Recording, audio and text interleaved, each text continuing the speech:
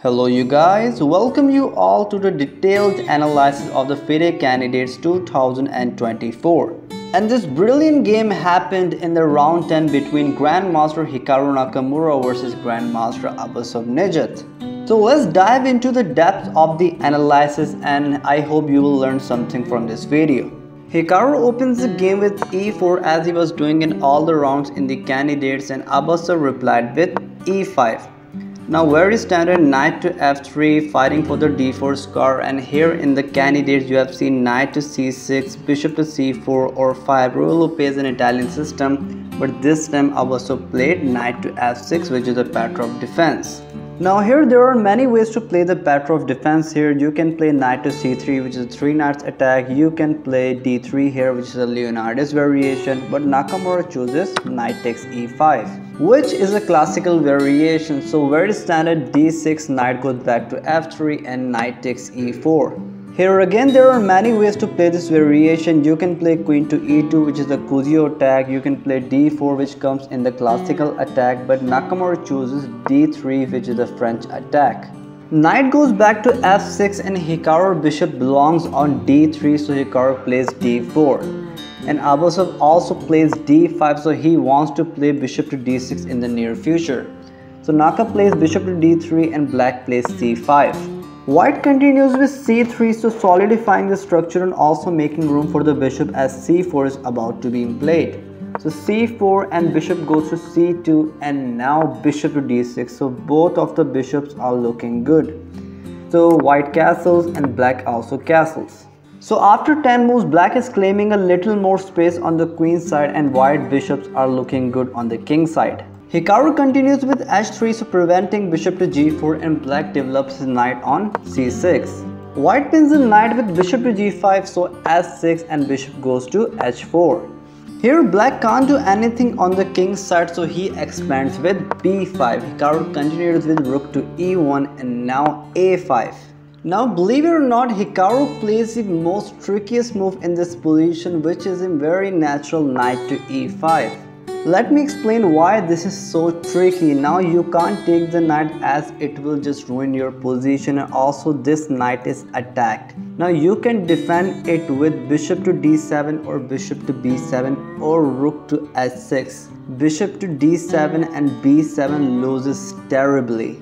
If black plays bishop to d7, he is losing after bishop takes f6. Now you can't take with the queen as your bishop is hanging, so you have to play g takes f6 and now knight takes knight. And you can't take the knight because if you take it, white has queen to g4 check, king to h8 and queen to f5, and you are just getting checkmated.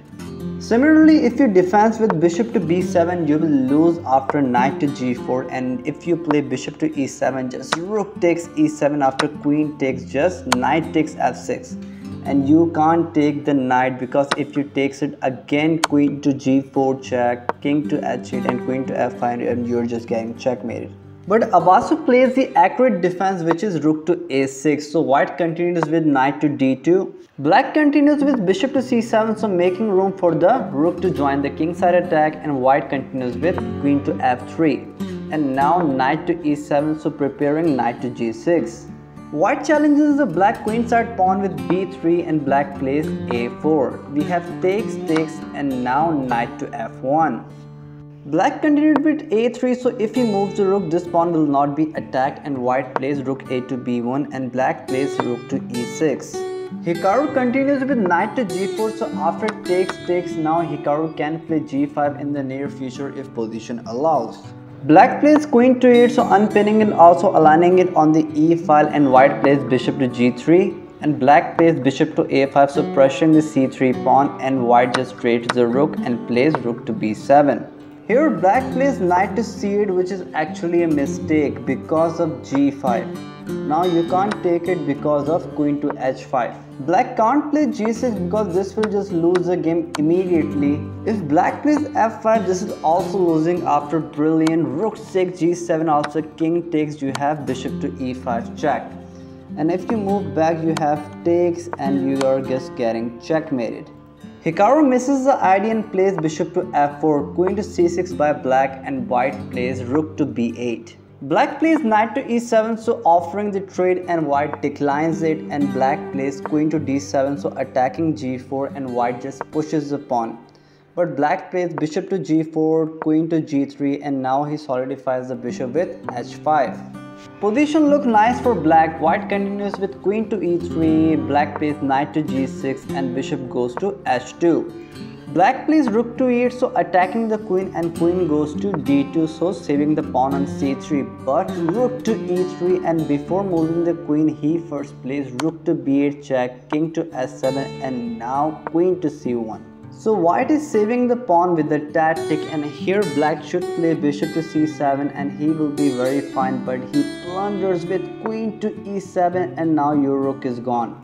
Because of a move bishop to e5, and now you can't prevent knight to g3, and you just blunder in exchange. Because f6 just loses the game terribly, so here black plays queen to e6 but knight to g3 anyway, and rook takes e5 and pawn takes. Even though black wins 2 pawns for an exchange, but it was never enough. White offers the queen and black accepts it, and then they trade the d pawn, and this position is pretty winning for white. After queen trade, black tried to complicate the game, but this game was too out of the hand as white just wins the a pawn, and after this he just started just pushing the a pawn. He started to play f4 and tried to be tricky, but this was just never enough, and after f3, bishop to g4 check, king to g2, f4, and bishop to f5, nothing was enough for him.